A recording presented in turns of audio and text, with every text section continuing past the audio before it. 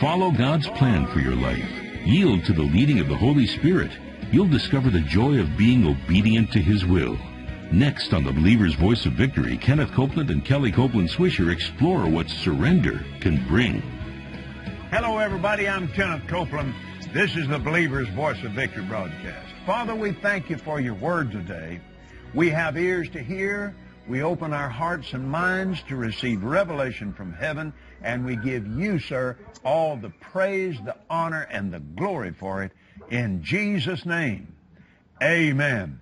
Kelly, let's go back over there to the book of Romans where we were yesterday, and in the 12th chapter there when we ran out of time yesterday, and pick it up there in what you were talking about. Let me tell you this.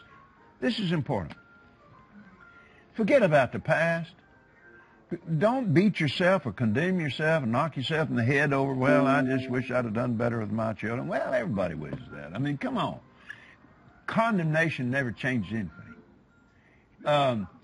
You have the Spirit of God. You have the Word. You can be the parent you always wanted to be.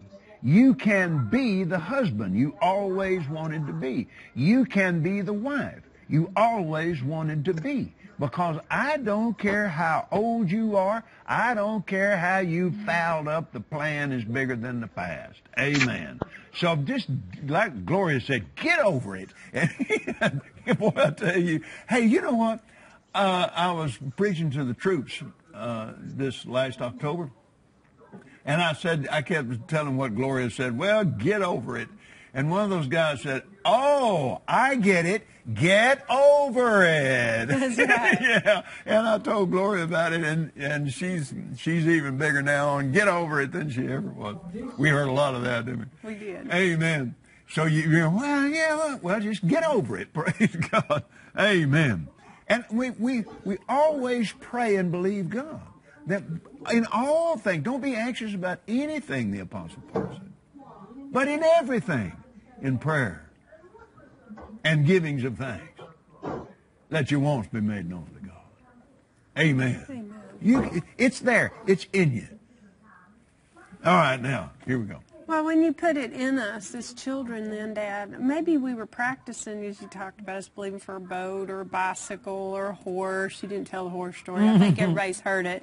But when you were putting those, we were practicing. We're going to talk about that some tomorrow. We were practicing what you were teaching us. And so we grew up. You grow up by practice. Mm-hmm.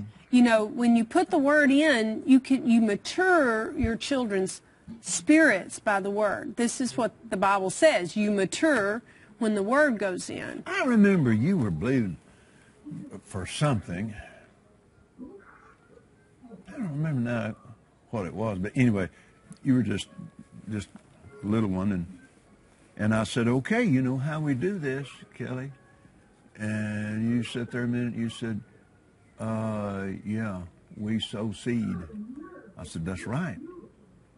And I said, now, do you have in mind what you want to sow? Yeah. Was that the offering I brought to you in the metal Band-Aid box?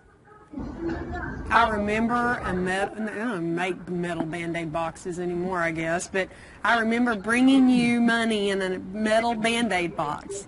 Seems like that might have been the time that you're talking about. No, the time I'm talking about, you went into your toy box and you came out of there with a doll that I stood in line to get. I stopped and I thought, my first reaction was, Kelly, we need to have a little wisdom about this, baby.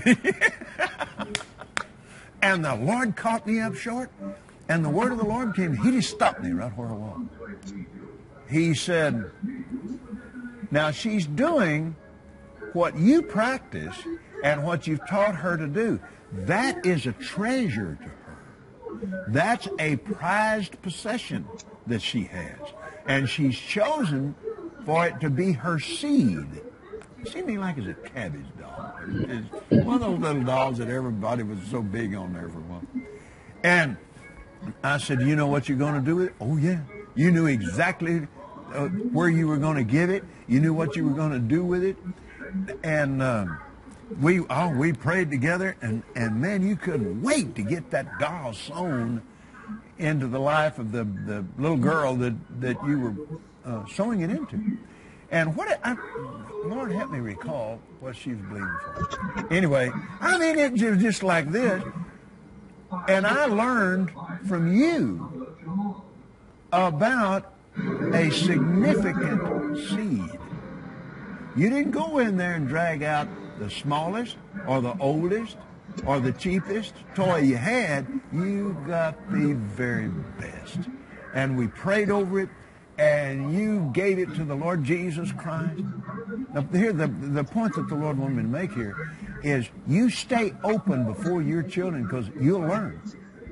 And you're teaching. They're learning. The thing that's important here, Daddy, is I was learning from my life then, and I didn't know it.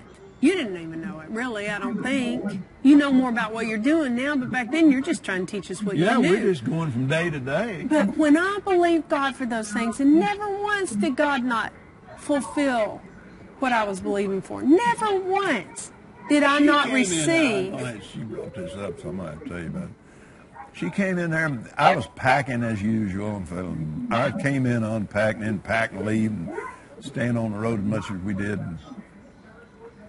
She said, Daddy, I need to talk to you about something. And I was in a hurry, and I didn't pay the kind of attention I should have. Well, I repented about it to the Lord, and I went to her and apologized to her about it. And she wanted permission from me to believe God for a horse. And so we prayed, and we agreed together, and of course she's got she's a teenage girl by this time. 12. And the meeting I was in, well, we had gone to California. We were in a meeting out there, and after the service one day, this woman came up to me and said, Brother Kenneth, I need to ask your permission for something. I said, sure. She said, I have a horse, and every time I started to sell that horse, I've started to do different things with him. But she said that every time I do, it would come up on the inside of me, that horse belongs to Kelly. And I'm asking you for permission to give her this horse. Well, what am I going to say? No. I mean, I've already agreed with her. And I thought, oh, Lord, what am I going to do with this horse? I prayed, and I agreed with her. Now, what I'm saying, you see, we're growing in this together. I'm having to expand because my children are believing God, and our faith is active as a household, and we're growing by leaps and bounds. It was one miracle right after another. In the first place, that's the biggest horse I ever laid my eyes on. 16. Racehorse. Yeah. 16 and a half hands high, something, 17 hands, whatever it was. Just a monster of a horse. Beautiful thing. And I didn't know what I was going to do with him. And another friend of mine in the horse business called me. I mean, he'd never called me in his life. And he said, this is Sam Spence. And he said, the Lord had me call you. He said, have you gotten a horse or something? I said, Sam, thank you. My new best friend. Yeah. How do I get this horse from California to Fort Worth, and what am I going to do with him when I get him here? I said, Kelly, you should have believed for a ranch or something. And he said, Kelly, just relax. Let me take care of it. See, God had it all worked out all the time. But the kingdom of God on the inside of me didn't care that I didn't need a racehorse. From Kentucky Derby winner's lineage.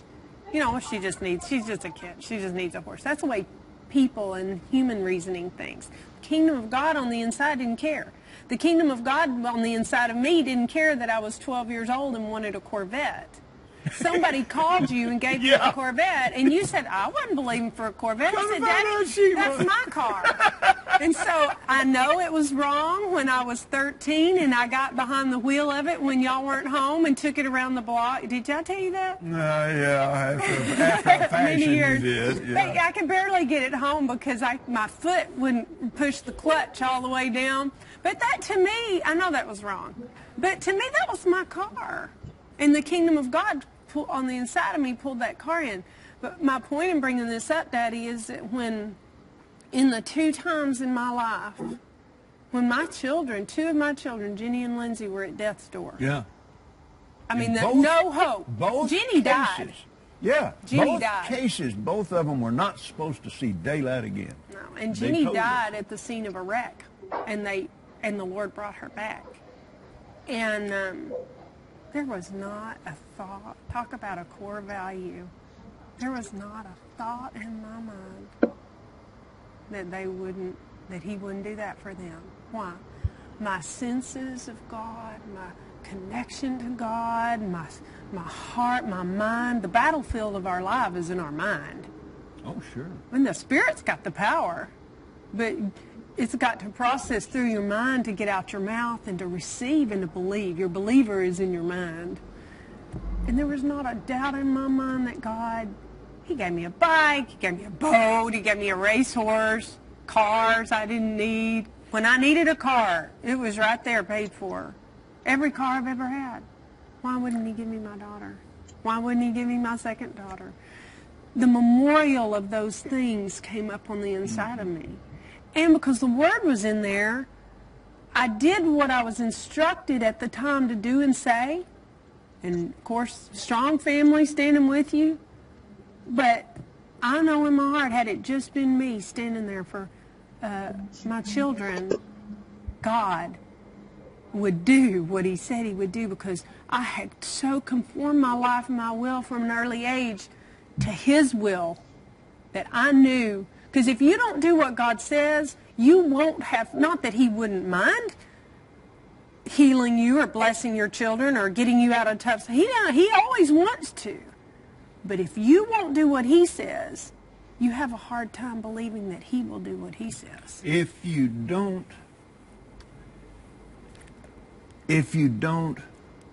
obey Him, then you open the door to fear. Mm-hmm. All doubt is fear-based and fear-dependent. And then you can't believe. And no, I've had people say, you know, I just, Brother Coleman, I just seem like I just can't believe it. Well, the first step is the decision. I don't want to believe that. Yeah, and you're making that decision of quality, and you just won't retreat from it. Y'all said that before you even knew what you were believing. Yeah. You didn't know what was in there when you said it. Yeah. And it when you do that, then you close the door. Now you have grounds to fight that doubt and unbelief. But I learned later as I went, I could put a stop to that by putting a stop to the fear. I refuse to fear. Jesus said, in dealing with death, they just brought the notice to Jairus. The death messenger came and said, your little daughter's dead. Don't bother the rabbi any further. Jesus answered. That's so big there in the 8th chapter of the book of Luke. The death messenger came, but Jairus did not have to answer. He'd already spoken by faith. He didn't say anything. The scripture said when Jesus heard it, He answered and said, stop the fear.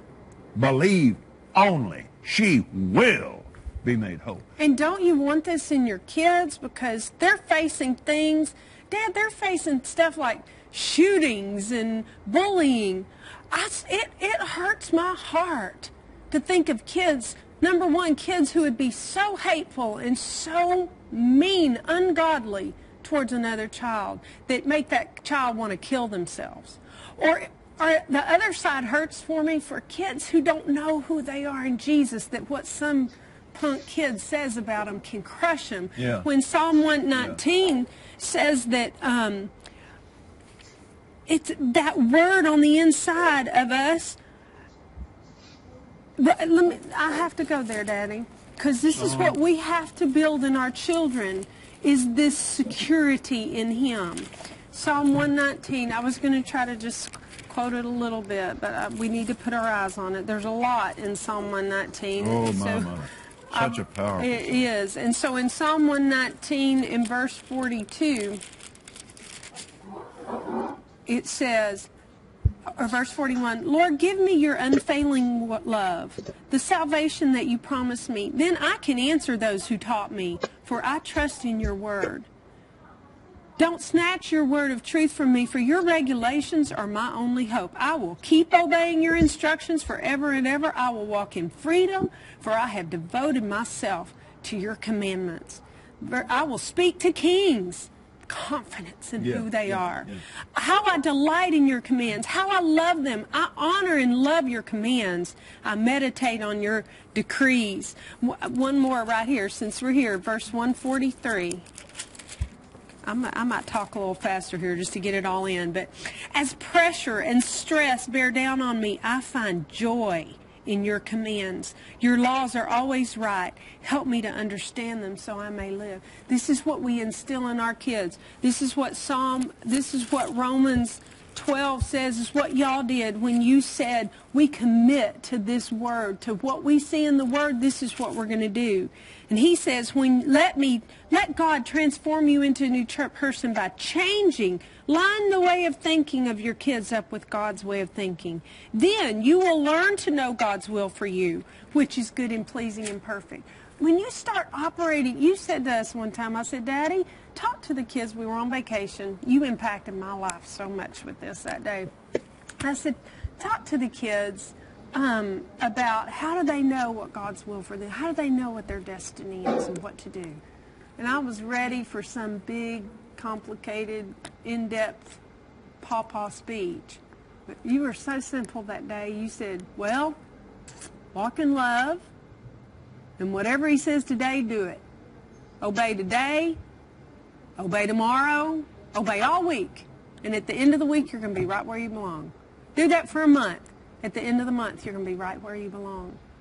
And in this scripture right here, it says it's pleasing and perfect. I don't believe that this scripture is talking about when you begin to operate in God's will for you, that it's good and pleasing and perfect to God. That's kind of, as they say, on the nose. That's obvious, that if God has a plan for you, it's going to please Him if you do it. I believe what he's saying here is when you walk in God's will for you, you're going to find it's good. It's going to please you. It's going to please your kids. It's going to be perfect. And but the entry is, I'm going to do this. I'm going to put this word in my kids' hearts. Let's go. We have time, Daddy. Let's go to 2 Timothy chapter 3.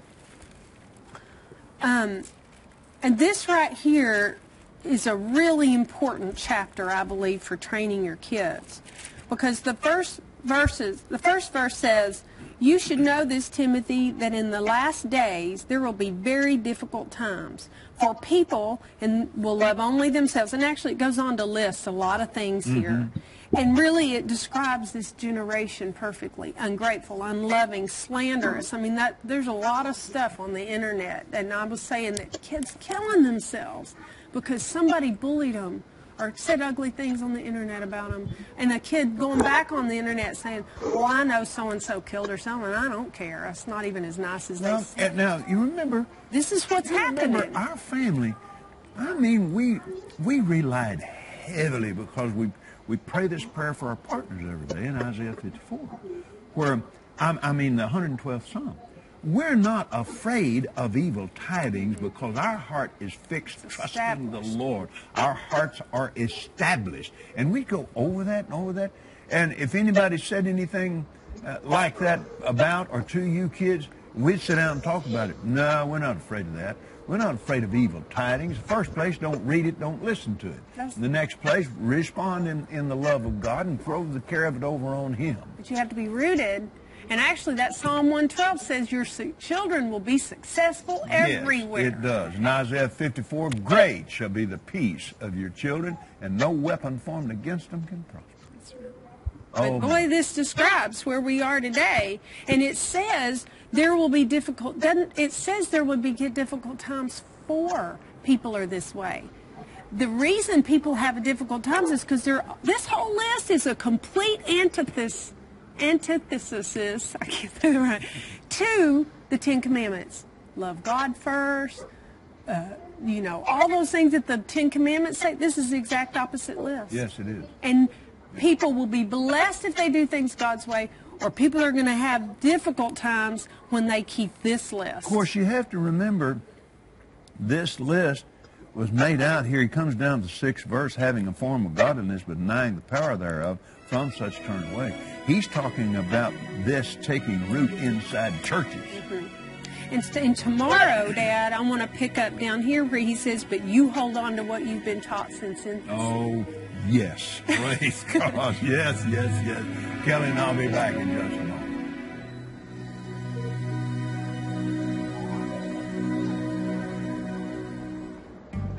I'm Aaron. I am a super kid.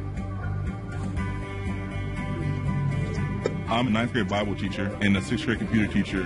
What I really like to do is, in my kids, I like to find out find their gifts, because that's what I really felt like Super Kids helped me do.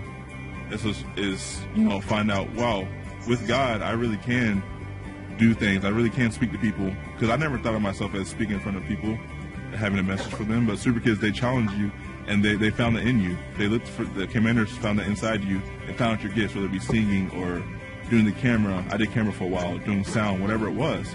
So you're in the ministry early, getting involved early. We would travel sometimes to different cities, different states, and minister, and just do offering, do a skit. And us kids were doing the skits up there. So other kids are seeing kids up there, their same age, living for God, and doing messages for them. I think it really impacted the kids to see that. And then kids from other states would want to join in and want to get involved as well, because they saw through us that we don't have to wait till we're adults. Like you said, we can be kids and still really impact our own age and people older than us too.